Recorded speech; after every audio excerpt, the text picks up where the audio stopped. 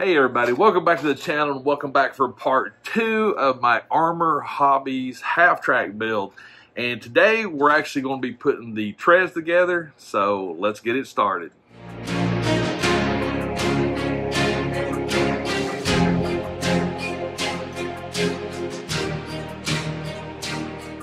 Alright, so we did the unboxing. I showed you all the pieces, and I guess in the big scheme of things, I was looking through it, trying to figure out, where to begin, where to start putting things together. And the first thing that came to mind was the actual treads for the half track. I've went ahead and put one together, but this is actually what it will look like finished. Partially, there's still another step with this one, but I wanted to show you exactly what goes on with it. The instructions for this particular vehicle, they're not the greatest, to be perfectly honest with you.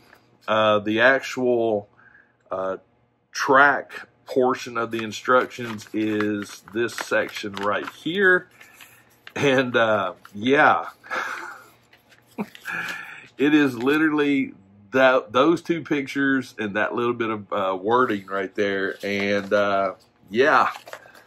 It took a hot minute to figure this out, but just to let you know, they are all of these little individual pieces or individual treads. There are 41 of them per side, so this is actually what the 41 looks like right here. There is also a little piece here that actually gets glued in to each one of these. So yeah, there's a lot involved. We also have these metal pins right here. So the quality of this thing being put together is actually really cool. But yeah, so what I'm gonna do is I'm gonna flip the camera around. I'm gonna show you a little bit of the process. And then we'll probably go into a time lapse, because putting 41 of these together, yeah. So I tell you what, let me flip things around and I'll show you the beginning stages of putting these treads together. All right, so as far as tools goes, there's not really any tools needed. I do recommend a pair of needle nose pliers. The pins, once you actually get them started or get it going, so what I did is I have four stacks of 10 of the individual treads. That sort of helps me to keep count, and I had one oddball. So to put these things together, it's actually really simple once you figure it out. So basically everything lines up pretty normal. There's nothing really too crazy about it. First things first, the knurling on the pin that actually goes away from you while you're putting these together, or that's the way I'm doing it, to sort of help me get everything lined up right. Get the pin started, then the next one, and basically get that going there. Use a little bit of downward angle or downward force, and then right here it's a little high right there, so I just take the pliers and just very lightly push down, just to try to make the pin even on both sides. So yeah, there's two of them. Grab you another one. Again, everything just sort of lines up actually really pretty easy once you get things going. Get the knurling to the top, insert, and push it through like so. And the reason why I'm actually wanting to put these together first, number one, it's the most of all the pieces. Everything else is actually pretty large pieces, but I wanted to go ahead and get this together so I could get the priming process started and go from there. Also, one little thing that I personally noticed when I was putting this together is I just put together 10 at a time. And what I mean by that is I just had I had one section with 11 and all the other sections had 10 each. And that actually helped out quite a bit. And then you just basically put the sections together and then you come up with the long piece. So, but basically right there, there's the treads. This little piece here, once I get everything together, this is going to be probably the most tedious. This little piece here actually glues in right here. So you've got the bar right there. You got this little cutout. It sits just like that. So yeah, and you got to be careful with the glue because you don't want to get any in the holes because that'll affect your tread. So yeah, that'll be another interesting little tidbit. So for now, tell you what, let's continue the build and get to the time lapse.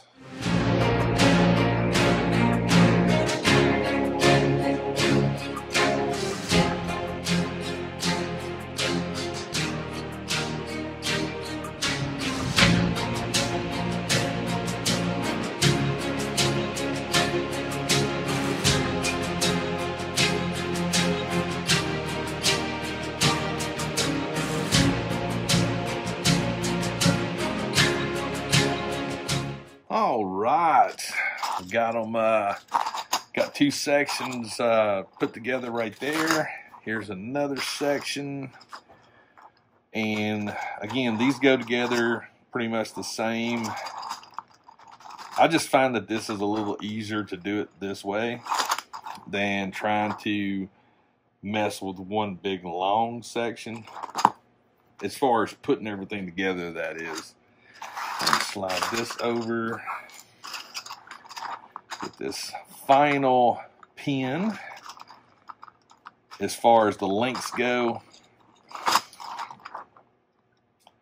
and voila, there we go.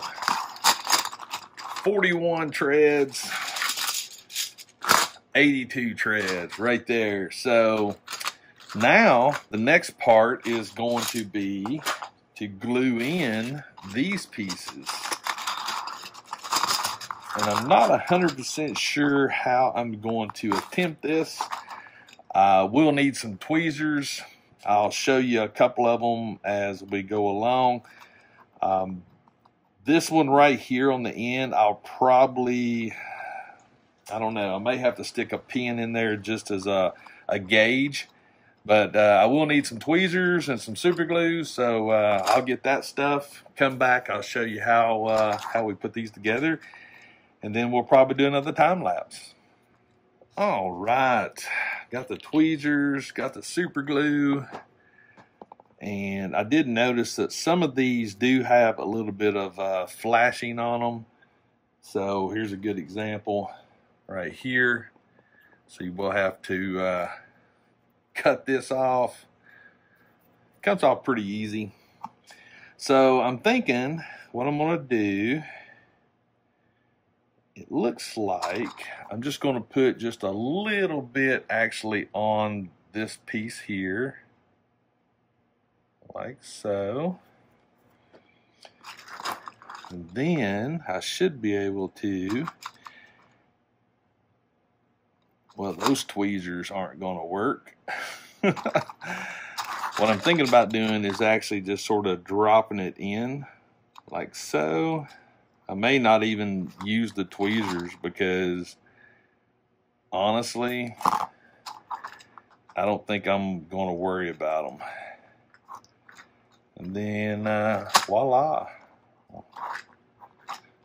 And then what I'll do is just make sure that everything still moves.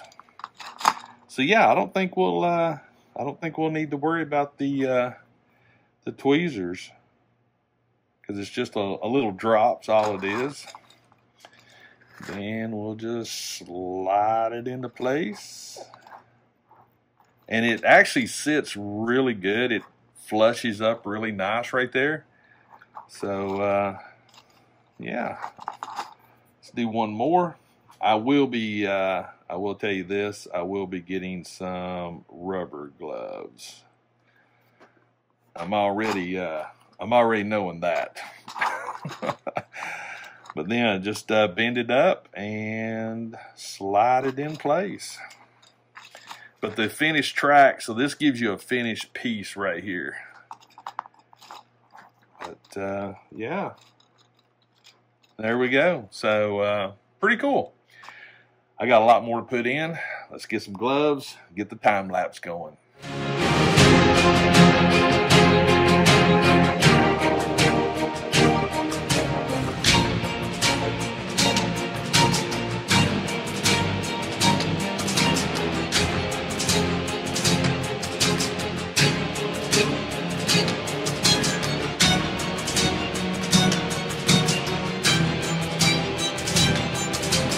All right, everybody, we're done. Got the tracks put together and got them painted right there.